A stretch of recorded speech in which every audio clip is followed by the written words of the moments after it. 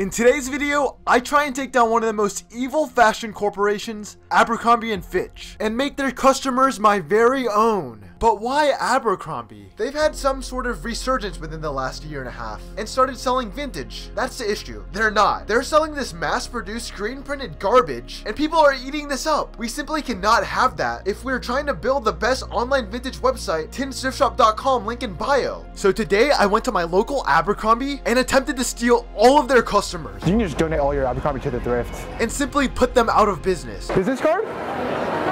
Business card? Business card? And well, as you guys saw, the business cards were a total flop. Nobody in this mall seemed to want anything to do with my business cards. Little did Abercrombie know, I had way more tricks up my sleeve than walking around their store handing out silly pieces of cardboard. Business card? We needed to come up with a way more effective approach if we wanted to put these dweebs out of business. And then I remember this book I read when I was 7, The Art of War by Sun Tzu. Principle 1, we can't just walk into Abercrombie and start causing a ruckus. If we wanted to do this, we had to infiltrate them from the very inside. Do I look like I'm working here? Hello, welcome to Abercrombie. Did you guys need any help today? Thank you guys. Guys, this is totally working. People think I work here. But as you guys can see, I look nothing like the dweebs that work here. Now, I was prepared to buy some actual clothes from Abercrombie. But we gotta figure out what the people in Abercrombie are wearing. But then this happened, and this was hilarious. I'm actually working right now. Is it working? Yeah. You got a Hollister tee on. Yeah. Anthony, this is the golden shot. We have caught this man wearing Hollister on the shift. What is this camera work? I know, I just don't, it was on me. Do you work here? I do work here. But yeah, this man was wearing a Hollister hoodie on the shift. It was at this very moment that I knew this store was absolutely No, what is happening? Someone is stealing right there. And that leads us to principle number 2. I knew somebody had to take over this store. Any ties here? Ties? Yeah, I think it's around that way. Okay, thank you. Hi, welcome to Abercrombie. Into t-shirts? Yeah, I wouldn't buy them here, guys. Bought like a couple of these. They lasted me like 5 washes. So let's not do that thing. Thank you. Buy 4 items, get 20% off. Damn, it must be a tough month here.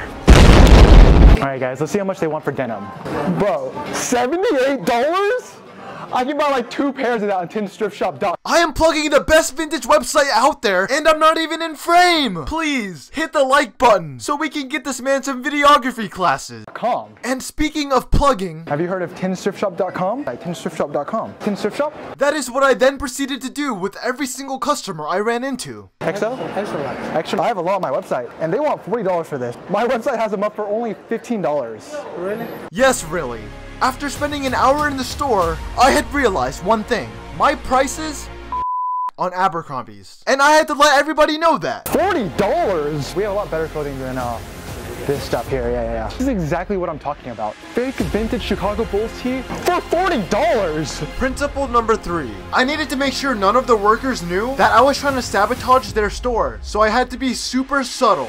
Justin here to shop. Only shopping here.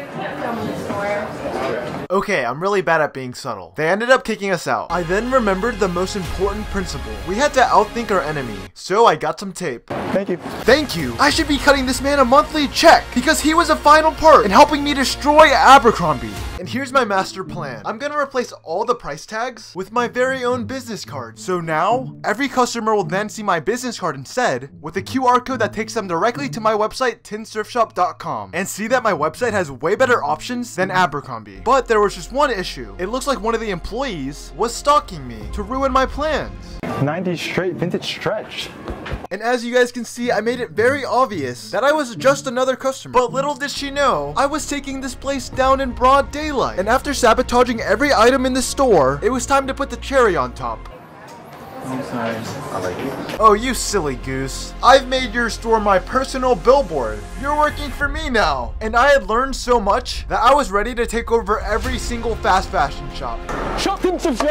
These guys look perfect. They just need a little something. Yeah. There's nothing better than free advertising. Then I left the store because this rat right here was snitching on me. I then got told the second time that I couldn't film inside the stores. So as one does, I found a loophole. She didn't say I couldn't film outside of the stores. She then found me and told me to leave or else she'd call the cops, and I left because I leave on my own terms. Besides, I basically owned the place. Alright, I'll just leave it there for you.